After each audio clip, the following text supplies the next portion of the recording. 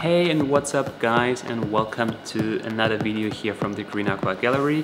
My name is Jurijs and usually this would be the pro tip series, but this video however is not a pro tip.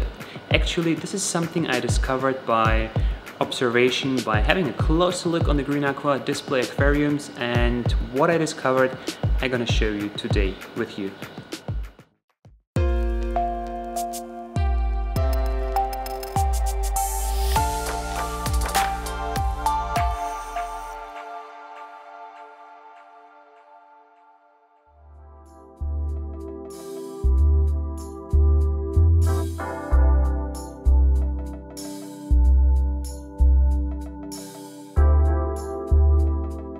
So by having a very close look on the aquariums, I've been filming B-roll for some of my other videos.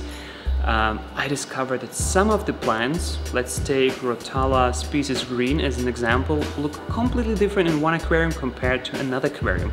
So my first idea was that it must be due to, I don't know, different light, different water parameters, different fertilizers, something. But then I realized all of the aquariums here at the GreenAqua gallery, or those two that I'm comparing, they both are running under the 80 solar RGB light, 2 units on both aquariums. Both have same water parameters, both are fertilized with the same fertilizer, so basically have very identical stats. So how it can be that the plants look different? And then I remember the tank with the one type of Rotala species green has been scaped by Felipe Oliveira, and Felipe Oliveira is working for Aquaflora, so for sure Felipe has been using Aquaflora variety of the Rotala species green. The tank next to it, I don't know which variety of Rotala species green has been used there. I'm assuming Tropica, Danele, or the home brand of GreenAqua. Let's call it variety number 2. And I'm not judging here, I'm just describing what I have observed. So the one variety of Rotala species green in Felipe's tank is more, I don't know, more sharp, has much thinner leaves.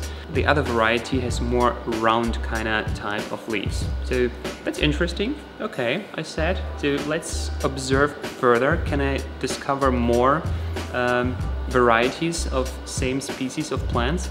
And yes, I was able to discover one more plant with this kind of variation, and it was Hygrophila pinnatifida. So one Hygrophila pinnatifida is slightly kind of wrinkled on the outside, more greenish, while the other one is more flat and a little bit more reddish. So the color is maybe not a really good indicator, because the color is really due to condition of the plant, the nutrients, light intensity. Let's don't focus too much on the color. And then I went to the shelf with the tissue culture plants right behind me, and I discovered 2 pots of tissue culture Hygrophila pinnatifida, one from Aquaflora, one from Tropica, and they were looking exactly like the plants in those different aquariums, mainly showing the same difference. So again here we have Hygrophila pinnatifida, variety Aquaflora and variety Tropica.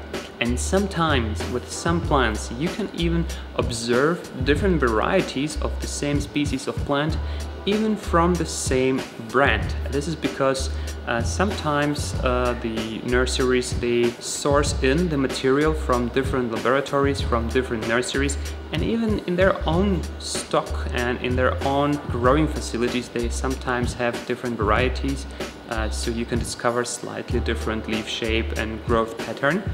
So yeah, it was a little bit of a different video here. I hope you enjoyed it. Maybe it was interesting for you, and you can start observing your own plants if you can discover different varieties of the same plant species. I would love to know if you have observed something similar, so write me down below in the comments. Also let me know how you like this type of video.